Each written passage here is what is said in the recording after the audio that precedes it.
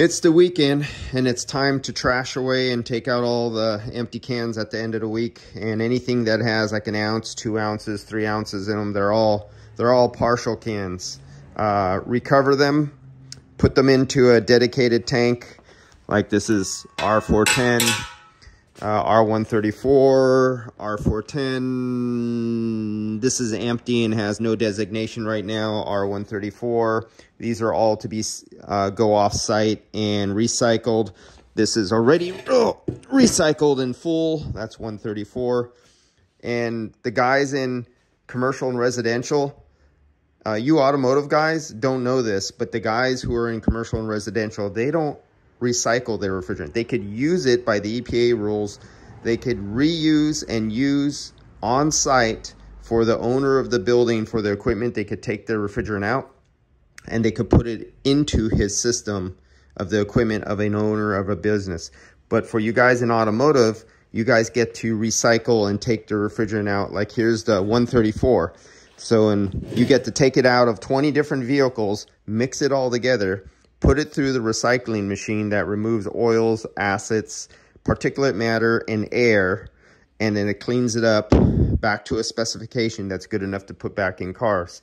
And we get to do that with the old R12, well, not many of you. Here's the YF refrigerant. So this stuff's what do I sell it for? $207 a pound. So this is all the YF, and this is what it looks like. And at the end of the week, I grab the end of the containers, and then I'll get these empty ones, and they all have like an ounce, 2 ounce in each one of those. Sometimes 3 ounces. That adds up every week. You take out a week's worth of containers and you get about a pound.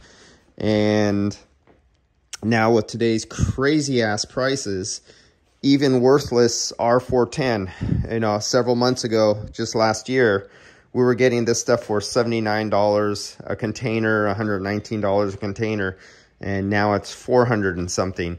R134, we were getting 30s for $79 to $109 was my price on R134.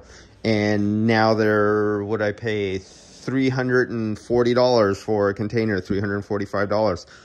So recycling it adds up at the end of the week.